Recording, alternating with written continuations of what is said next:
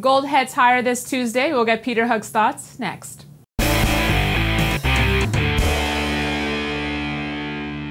Peter Hugg is back with us. Peter, thanks so much for joining us. You're welcome. So let's start with the big news of the day, Janet Yellen's testimony, Peter. We saw gold move to a 3-month high prior to the speech. Were you surprised by anything that came out of it?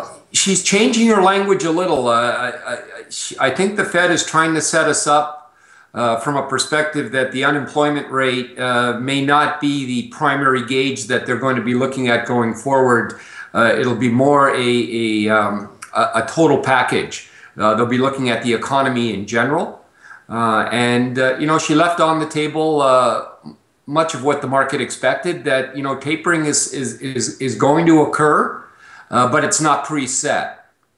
So although they've reduced the tapering from 85 to 65 billion, you know, they may not go to 55 billion for 3 months. They may go to 45 billion next month, depending on the economic data.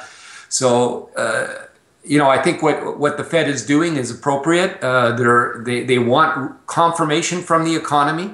And as long as that confirmation remains positive, tapering is still going to be on the table. The extent of the tapering will be economic data dependent. And what do you make of the movements that we're seeing in gold today? Well, you know, we've been, my commentary over the past week has been, you know, the market has been struggling and working its way on a grindingly slow basis towards that 1278 level.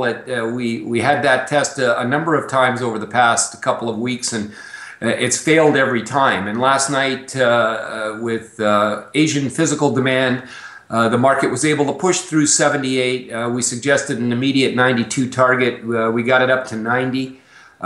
This morning it drifted back down after Yellen indicated that you know, basically tapering was still on the table. But my key point this morning was, for this market to remain constructive, 78 needed to hold, and it did. And as long as 78 can hold, I think the market is constructive from a technical perspective.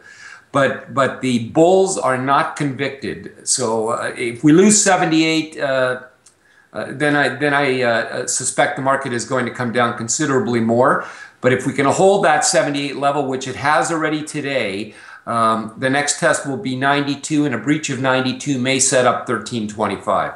In your morning commentary, Peter, you said, and I quote, "Technically, the market looks good, but momentum continues to concern me." Peter, do you feel the same about silver? Yeah, silver's a bit disconcerting to me. It should be behaving better with gold breaching up through 1278.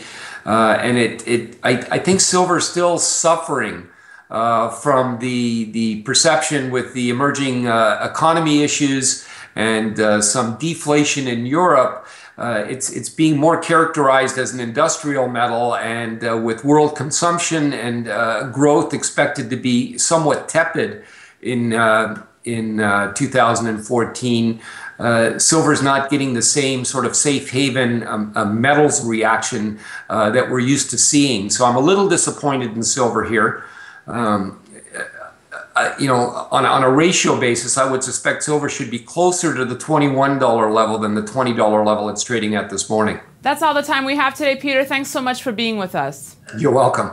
And on a separate note, Kitco News will be headed to Fort Lauderdale next week to cover Gold Stock Analyst Day. It's an annual conference that famed analyst John Duty puts together. We hope you'll come on out and join us. In the meantime, you can email me any comments or questions at newsfeedback@kitco.com or follow me on Twitter @Daniela Cambone. See you next time.